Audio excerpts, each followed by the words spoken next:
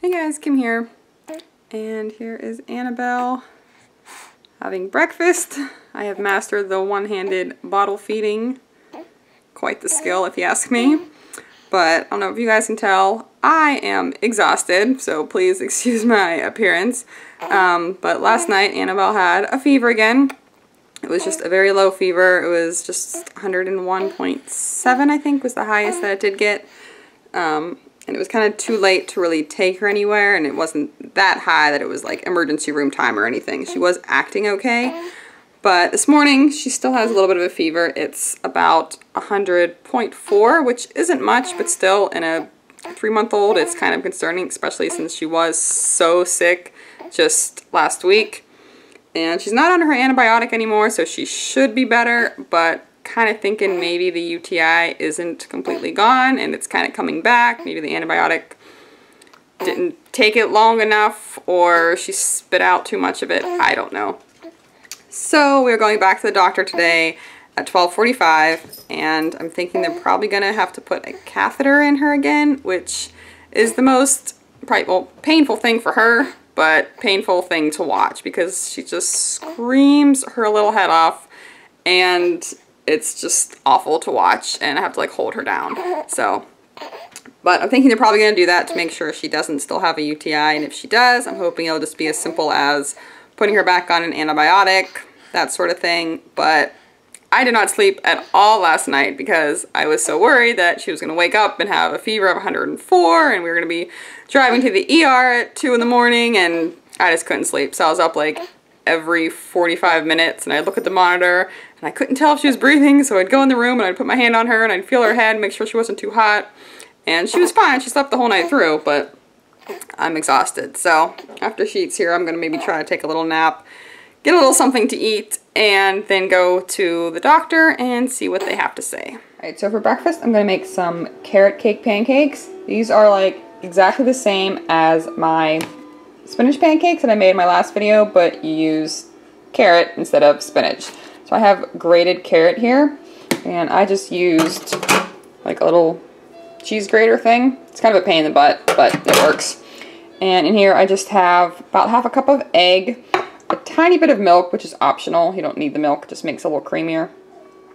A buttload of cinnamon and a little bit of baking powder, and then 1 scoop of Quest vanilla milkshake protein powder. If you use a different protein powder, I would just start with a little bit less egg because Quest protein is very, very thick. Then I add about, I don't know, anywhere from like 75 to 100 grams of carrot, which is like no calories at all. So there's 95 grams. And I just mix that up, cook it on the stove, and I will have probably like 10 pancakes I get out of this. Just to clarify, when I said that I get 10 pancakes, I do make them very small, as you can see, but that's just how I like to make my pancakes. I feel like you get more.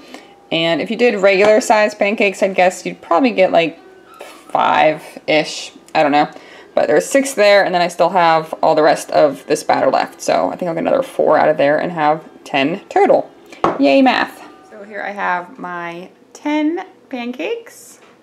How delicious do those look? And I will put a little bit of sugar-free syrup and a little bit of salt on them. I know I put syrup and salt on everything, but it makes everything sweet and salty, and trust me, it's good. Even on your pancakes, a little bit of salt is key. So I'm going to eat those quickly and then get this one ready to go. Of course, just fell asleep, and I hate to wake her up to get her changed, but I'm going to eat first and then get her all ready. Annabelle. Annabelle. I don't want to go. Want to go to the doctor? Want to go see the doctor? I'd say that's a big fat no. Alright, so trying to rush out the door here. I just remembered that I need to go to the store, so I'd rather do that before the appointment rather than afterwards, because I love her doctors. She has like 5 doctors, but they are not always the fastest, so I don't want to be stuck there forever. That being said, I'm also bringing a bunch of snacks with me. I do not feel hungry at all. I've said it before, when I'm stressed or worried, I don't feel like eating.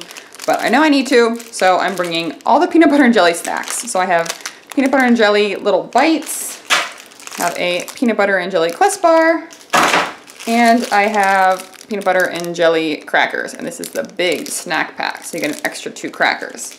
So I'm gonna bring all of those. I'm going to bring Annabelle, of course. She's looking super stylish today in her pink leopard with her donut binky. Very fabulous. Matching pink blanket. And we are ready to go. The perks of having a child when going to the grocery store. And yes, if this spot is available, I always take it. So just like with everything in life, I am very early to the appointment. I like rush around the grocery store like a freak and have plenty of time.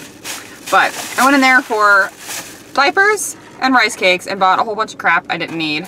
But a couple things that I'm pretty excited about, so I'm going to show you. First of all is some apple cider tea. I am loving tea lately. Not more than coffee, but I like that it's caffeine free most of the time.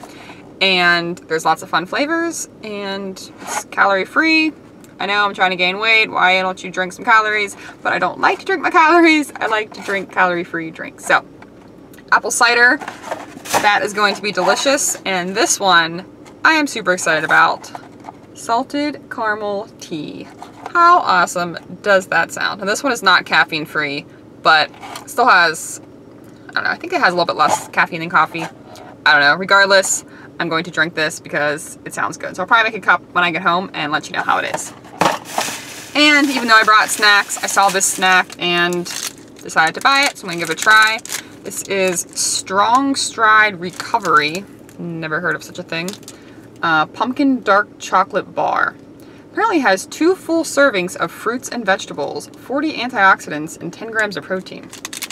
So that's kind of cool because I don't always like to eat fruits and vegetables. 210 calories, 8 fat, 25 carb, 10 grams of protein. 16 grams of sugar.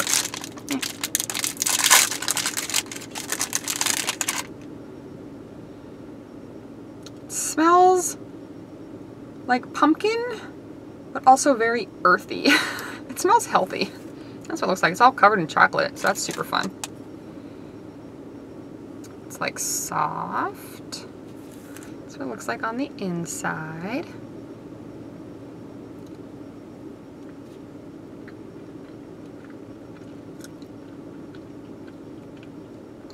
I like the chewiness. I'm not really getting a very strong pumpkin flavor. I'm not really getting a pumpkin flavor. Actually, let's just say that. But I really like it. I like the chocolate, I like the chewiness, I like the flavor that it has. I just wouldn't say it's pumpkin. It's kind of cinnamony.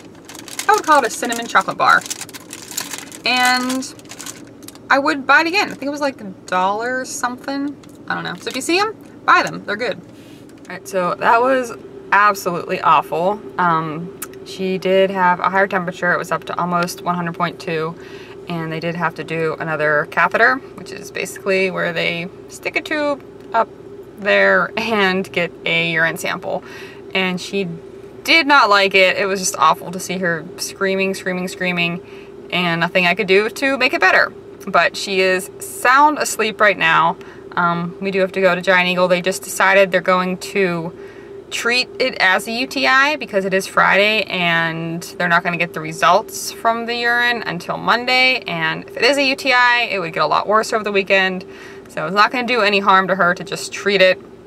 So that's what we're going to do, keep a close eye on her. And they said if she gets any worse or her fever gets any higher than 102 to just take her back to Children's. So hopefully we are not going back to Children's this weekend, but we're going to go back to Giant Eagle, get her prescription, and go home and snuggle all day. So Annabelle is asleep now. I can finally get something to eat, just relaxing, not worried about her so much.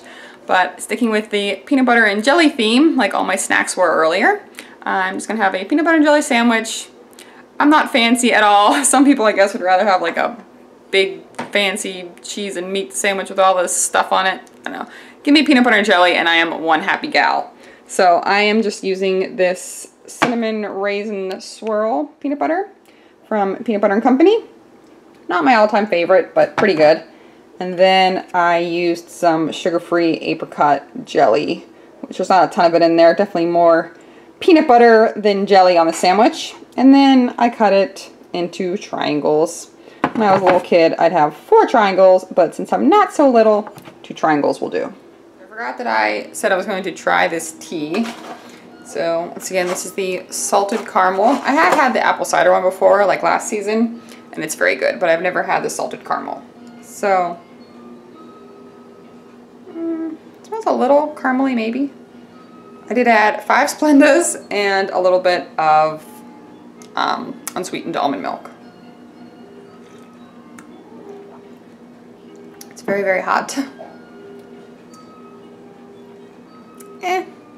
It's good. It tastes maybe a little teeny tiny bit of caramel, but definitely no salted caramel.